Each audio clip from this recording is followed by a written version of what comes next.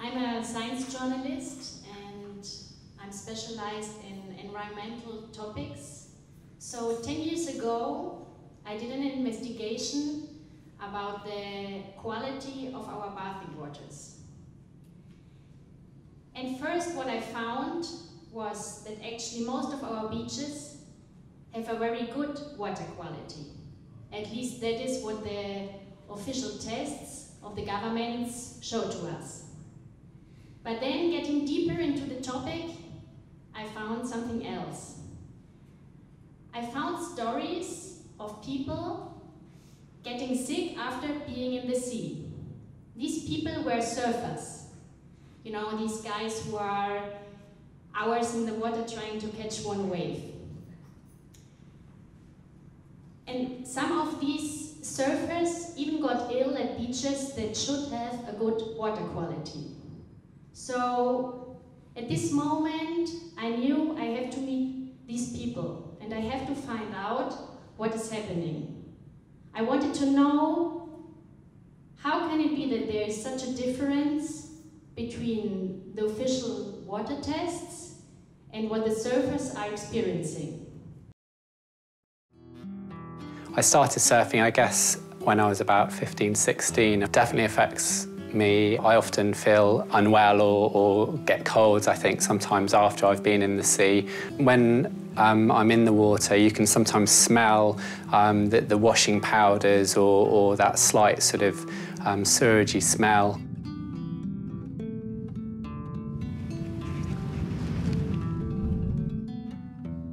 On a déjà tous dans le coin, les jeunes du coin, parmi les surfeurs, on a tous entendu des histoires de problèmes de peau, de boutons, de choses comme ça, parce qu'en fait, juste sous le wharf, il y a un spot de surf. Within 2 days of the holiday, bright red eyes, streaming conjunctivitis, and left ear just constantly getting infections. And that set up a weakness that then sadly went on to me just getting more and more infections, and to the point now where I've got pretty bad hearing loss in my left ear from it. So now you might ask yourself, why especially the surfers? Well, I'm surfing as well, and we always try to be in the water if we don't have to work. And so we are even in the water in winter times and when there are bad weather conditions, because actually with the storms also come the waves. But unfortunately with the storms there's also coming one kind of pollution. I will tell you later more about this.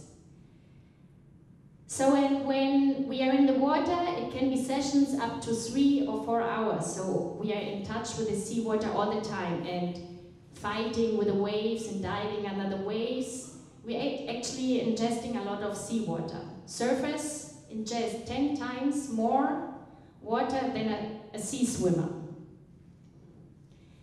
So surfers are really affected by the quality of the seawater. You could even say they are kind of bioindicators.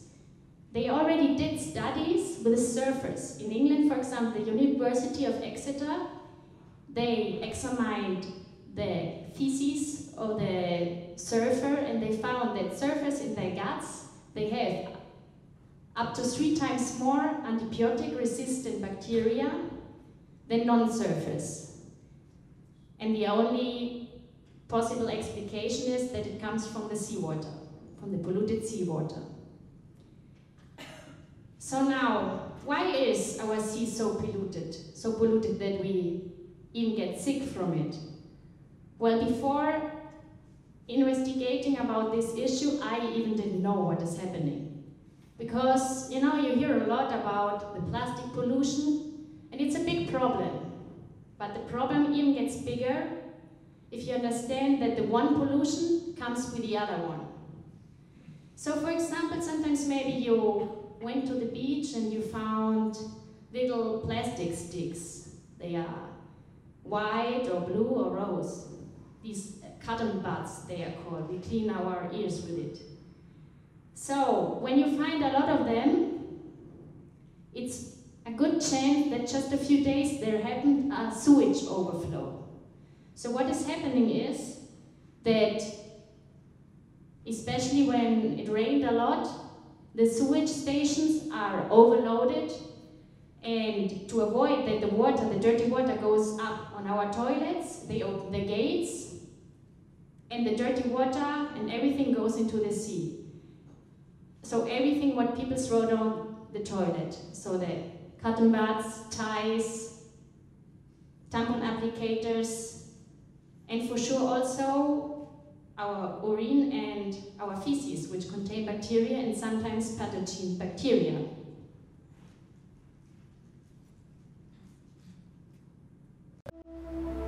Buscando olas con Tony Bat, empezamos a encontrar verdaderos vertederos en el mar.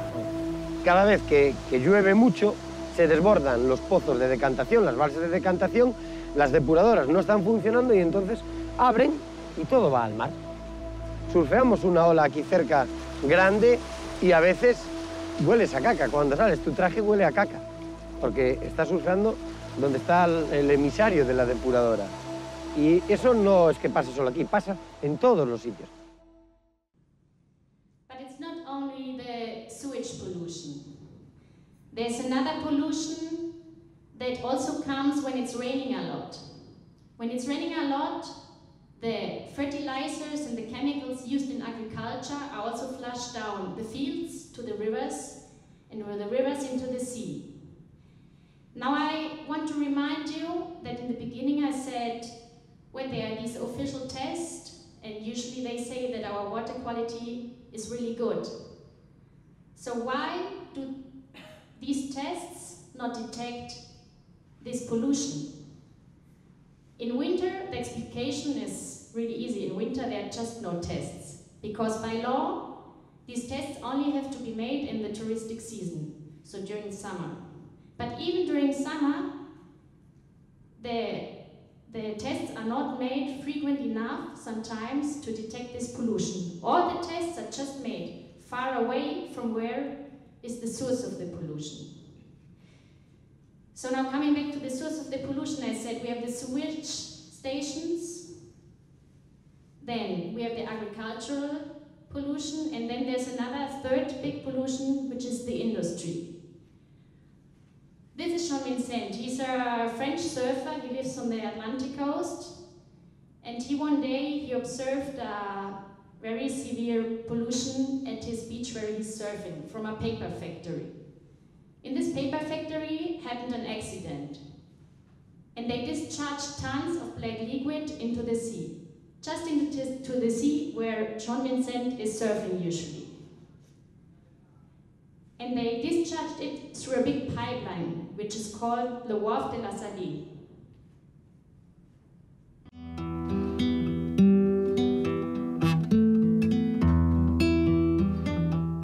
"25 years from now, I learned surfing here. It was my first surf spot, the Wharf of La Salie. And, you know, I was lucky.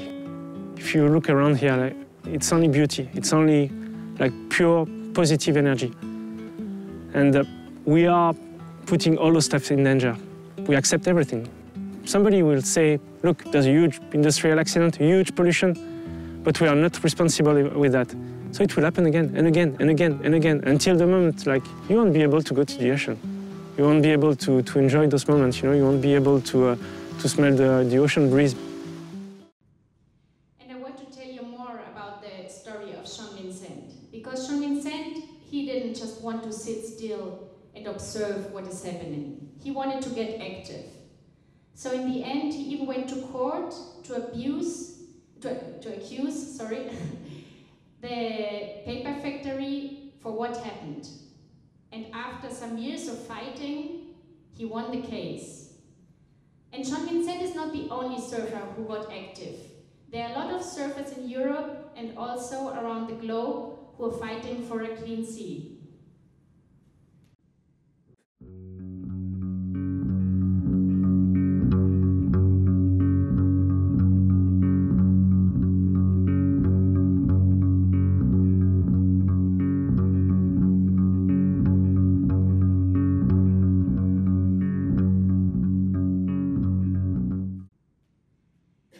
And you know what is interesting? When I ask these people, these surfers, why they clean sea, the first thing they told me is not because they are dying animals which are, for example, entangled in plastic, that we see a lot of those videos on social media, or whales that are stranded on the beach with kilos of plastic in their stomach. They even don't tell you about themselves getting ill. They told me about something much more fundamental, the feeling in their love for the sea. For me, it's freedom, and it's everything that's me, really. It's spiritual, it's where I find peace. It feeds my passions, my artwork. I think it's just part of me, really. That's why I'm so worried about, the quality of water, because, if one day you're not able to, just enjoy those simple things, very, very simple things, I'd say you will lose something. And I'm not talking only about myself, but I'm talking about, people who are sensitive. You have sensitive people everywhere, and they love those places. It can be a forest, it can be a mountain, and you don't want to spoil that. Cuando tú estás contento, a gusto en algo, procuras que ese medio esté siempre bien. El mar me lo da a mí todo con las olas, con el viento. Yo tengo que devolvérselo, me siento obligado a devolvérselo. For sure, not everybody is a surfer, nor everybody has to be a surfer. As just the surfers themselves, they said, for all of us, it's the same. We all enjoy places like the sea and the mountains. But now, most of us live in cities, and all day long we work in offices. So in our minds, we even started to separate nature from our normal lives. We think in opposites. But it's not, and that is what the surfers show to us. We are not separated from nature, we are part of nature. And if nature is in bad conditions, so will we be sooner or later. So now it might seem that I'm also the activist in here. I want to point out that I'm reporting as a journalist. I'm reporting what the surfers told to me. And I'm reporting that they told me about their feeling of being part of the nature.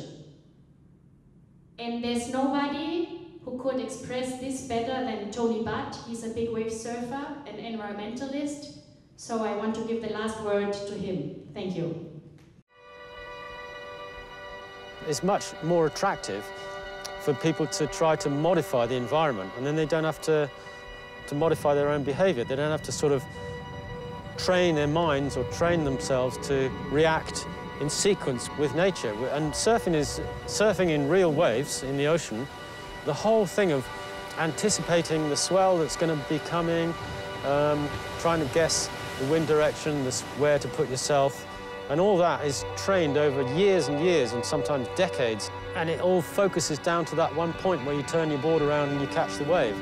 And what you've actually done is you've trained yourself to fit in with the rhythms of nature.